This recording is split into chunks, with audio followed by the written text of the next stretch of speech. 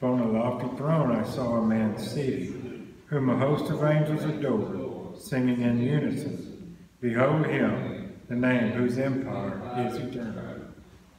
In the name of the Father, and of the Son, and of the Holy Spirit. Amen. The grace of our Lord Jesus Christ, and the love of God, and the communion of the Holy Spirit be with you all. And with your spirit. Brethren, let us acknowledge our sins and so prepare ourselves to celebrate the sacred mysteries. I confess to Almighty God and to you, my brothers and sisters, that I have greatly sinned in my thoughts and in my words, in what I have done and in what I have failed to do, through my fault, through my most grievous fault. Therefore I ask Blessed Mary, ever Virgin, all the angels and saints, and you, my brothers and sisters, to pray for me to the Lord our God. May Almighty God have mercy on us, forgive us our sins, and bring us to everlasting life. Amen. Lord, have mercy. Lord, have mercy. Christ, have mercy. Christ, have mercy. Lord, have mercy. Lord, have mercy. Let us pray. Attend to the pleas of your people with heavenly care, O Lord, we pray, that they may see what must be done and gain strength to do what they have seen. Through our Lord Jesus Christ, your Son, who lives and reigns with you in the unity of the Holy Spirit, one God forever and ever. Amen.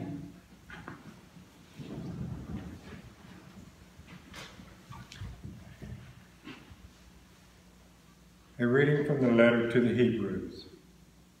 The Word of God is living and effective, sharper than any two-edged sword, penetrating even between soul and spirit, joints and marrow, and able to discern reflections and thoughts of the heart. No creature is concealed from him, but everything is naked and exposed to the eyes of him to whom we must render an account.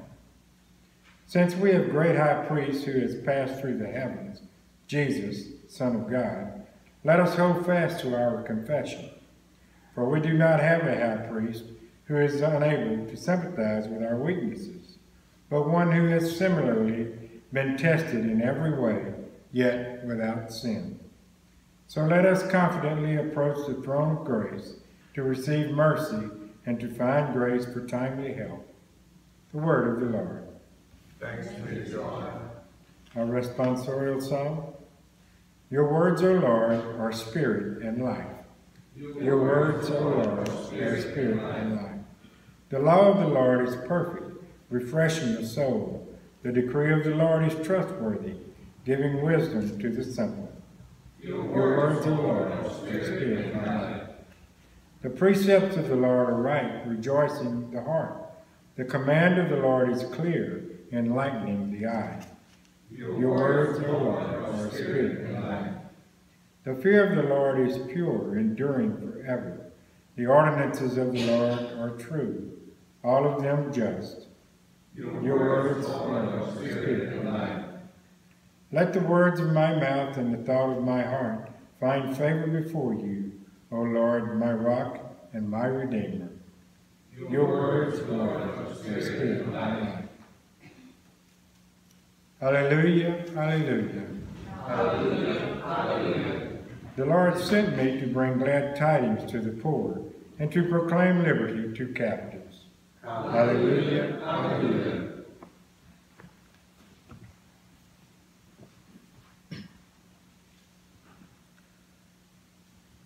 The Lord be with you. And with your spirit. A reading from the Holy Gospel according to Mark. Glory to you, Lord.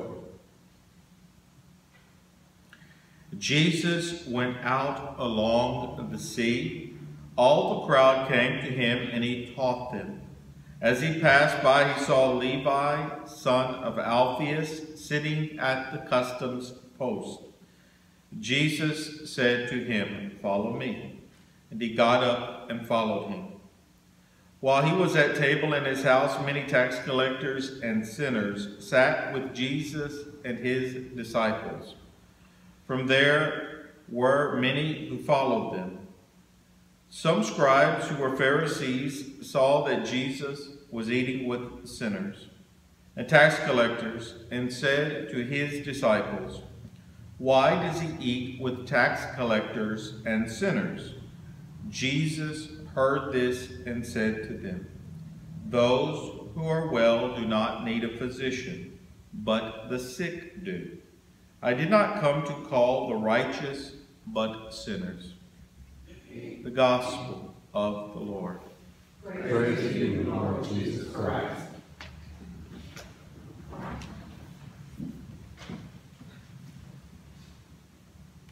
Good morning. Good morning. Our first reading from the letter to the Hebrews. There's so much there to speak of. I could give at least 3 very extensive homilies on 3 key points. But the one thing, because I want to try to be concise, that's my New Year's resolution, to be concise in my homilies, is the statement that no thing is hidden from God. Before his eyes, everything is exposed, meaning everything we do, he sees. And he sees perfectly. He sees not just the action, but the intention behind the action. For we know well, unless we examine ourselves and understand not only our actions, but why we do what we do, then we truly cannot have good spiritual growth. We can easily look at a bad action and say, aha, that person did a bad action.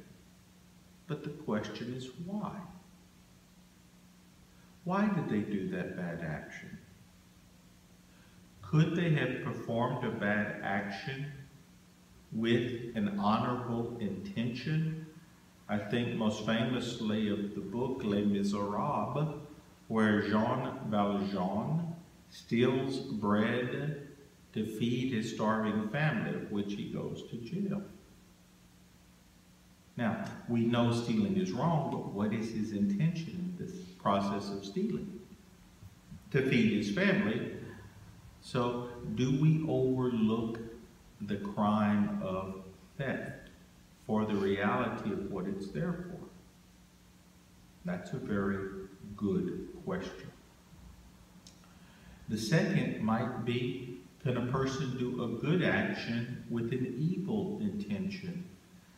Let's say if I was a very wealthy priest, Bill Gates wealthy, and I gave money to all kinds of worthy charities throughout the world, we would say, aha, that is a very good thing. But do we know my intention? What if my intention was I give displays of wealth to support the needy so I can go to the local cocktail party with my compatriots and tell them, guess how generous and benevolent I am? Well, that's a very poor intention behind a good action.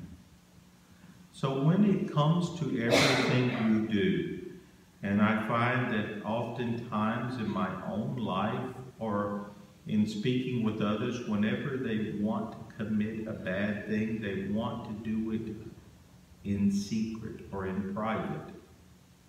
And here we have, very early in the church, this letter to the Hebrews saying, not so fast.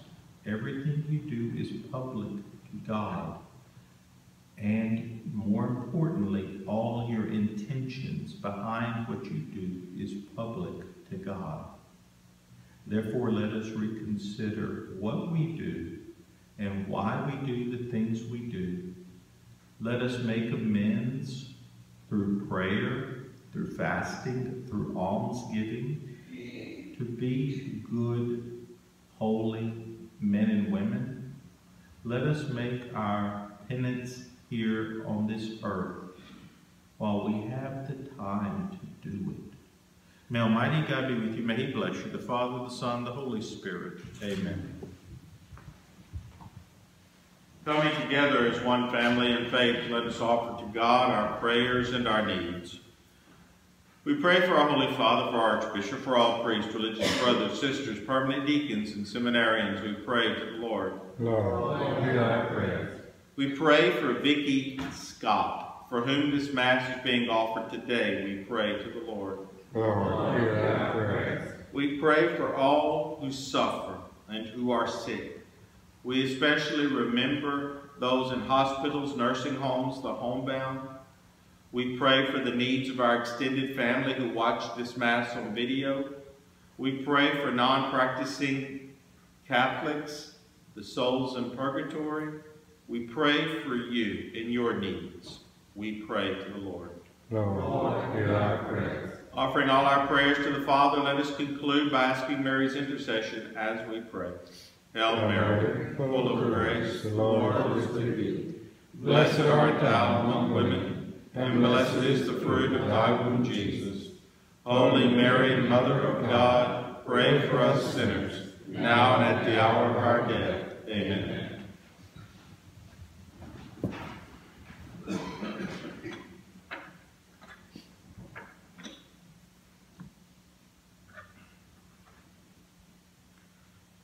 Blessed are you, Lord, God of all creation, for through your goodness we have received the bread we offer you, fruit of the earth and work of human hands, it will become for us the bread of life. Blessed be God forever.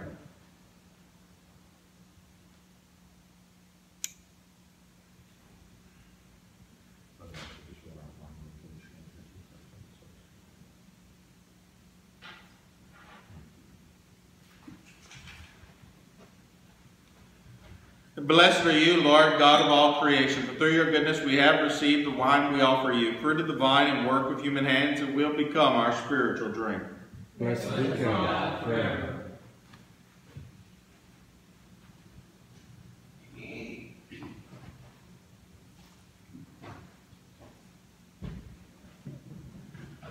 Pray, brothers and sisters, that my sacrifice and yours may be acceptable to God, the Almighty Father. May the Lord accept the sacrifice at your hands, for the praise and glory of his name, for our good and the good of all his holy church. May your people's oblation, O Lord, find favor with you, we pray, that it may restore them to holiness and obtain what they devoutly entreat.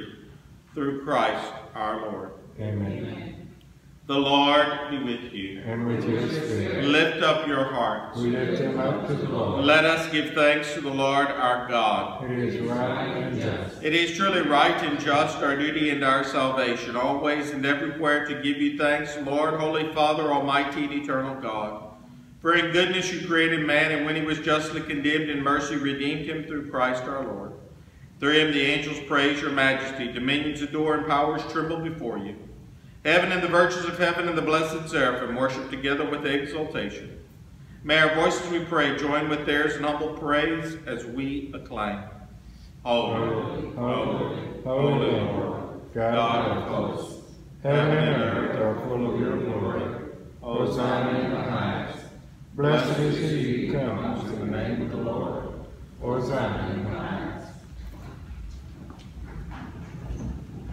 You are indeed holy, O Lord, the font of all holiness. Make holy, therefore, these gifts, we pray, by sending down your Spirit upon them like the dewfall, so that they may become for us the body and blood of our Lord Jesus Christ. At the time he was betrayed and entered willingly into his passion, he took bread and, giving thanks, broke it, and gave it to his disciples, saying, "Take this, all of you, and eat of it. For this is my body, which will be given up for you."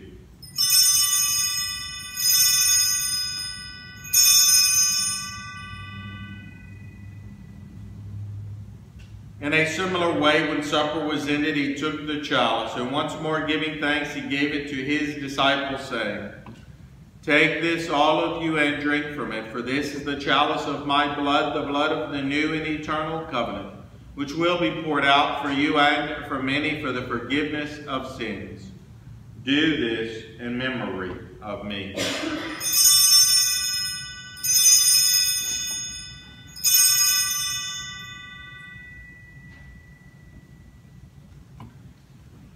The mystery of faith. When we eat this bread and drink this cup, we proclaim your death, O Lord, until you come again. Therefore, as we celebrate the memorial of his death and resurrection, we offer you, Lord, the bread of life and the chalice of salvation, giving thanks that you have held us worthy to be in your presence and minister to you. Humbly we pray that partaking of the body and blood of Christ, we may be gathered into one by the Holy Spirit. Remember, Lord, your church spread throughout the world and bring her to the fullness of charity, together with Francis, our Pope, and Thomas, our Bishop, and all the clergy. Remember also our brothers and sisters who have fallen asleep in the hope of the resurrection, and all who have died in your mercy. Welcome them into the light of your face. Have mercy on us all, we pray, that with the Blessed Virgin Mary, Mother of God, with blessed Joseph, her spouse, with the blessed apostles and all the saints who have pleased you throughout the ages, we may merit to be co-heirs to eternal life and may praise and glorify you through your Son, Jesus Christ. Through him and with him and in him, O God, Almighty Father, in the unity of the Holy Spirit, all glory and honor is yours forever and ever. Amen. At the Savior's command, informed by divine teaching, we dare to say, Our Father, who art in heaven, hallowed be thy name. Thy kingdom come, thy will be done, on earth as it is in heaven. Give us this day our daily bread, and forgive us our trespasses, as we forgive those who trespass against us. And lead us not into temptation, but deliver us from evil. Deliver us, Lord, we pray, from every evil. Graciously grant peace in our days, that by the help of your mercy we may be always free from sin and safe from all distress. So we await the blessed hope in the coming of our Savior, Jesus Christ. For the kingdom, the power, and the glory are yours, now and forever. Lord Jesus Christ, who said to your apostles, Peace I leave you, my peace I give you. Look not on our sins, but on the faith of your church, and graciously grant her peace and unity in accordance with your will, who live and reign forever and ever. Amen. The peace of the Lord be with you always. And with your spirit. Let us offer each other the sign of peace.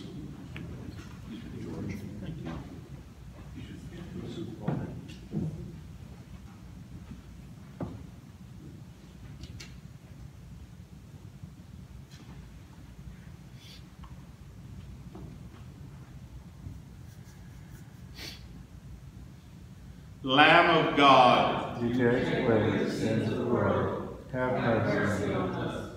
Lamb of God, you take away the sins of the world, have mercy on us. Lamb of God, you take away the sins of the world, grant us peace.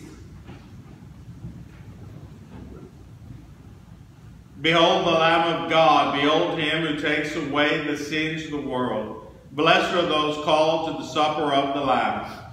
Lord, I am not worthy that you should enter under my roof, but only say the word, and my soul shall be healed.